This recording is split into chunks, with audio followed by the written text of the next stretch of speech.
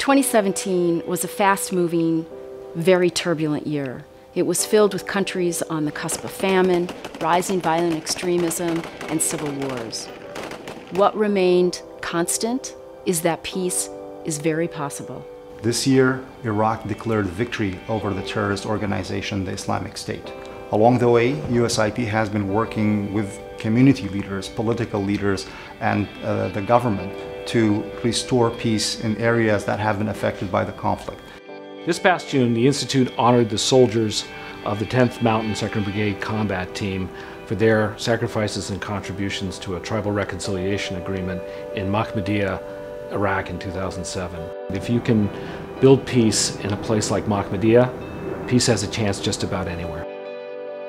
In Nigeria, we work with governors as part of a top-down approach to peace building. And over the last year, we hosted a number of governors here in Washington, where for the first time, they were able to engage directly with US policymakers and decision makers. We don't only work top-down. Bottom-up processes are also crucial for peace building.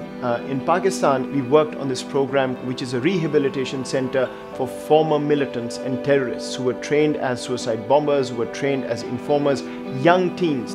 And the monitoring center that works on this reports an almost 100% success rate in terms of reintegrating these individuals as productive members of their communities. This year, Colombia reached an historic peace deal. We also lost our wonderful colleague, Ginny Bouvier. She worked both top-down and bottom-up to make that peace deal happen. We're trying to replicate some of those success stories in Colombia. One way in which we're doing this is by applying the Justice and Security Dialogue approach, which seeks to bring together communities and police services in West Africa.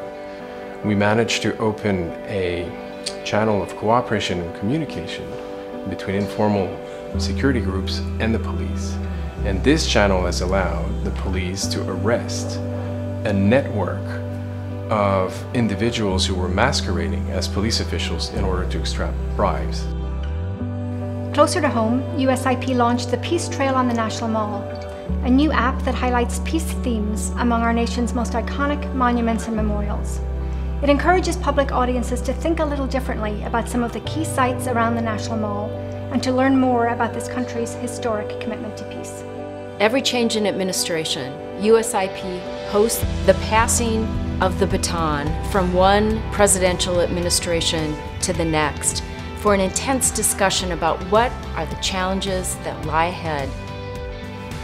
We know that peace is a process, and our USIP teams will continue to work on the practical solutions to those crises. But we're also seeing the rise of great power competition. So looking ahead, USIP above all will remain agile and alert to all the ways that we can contribute to national security and a more peaceful world.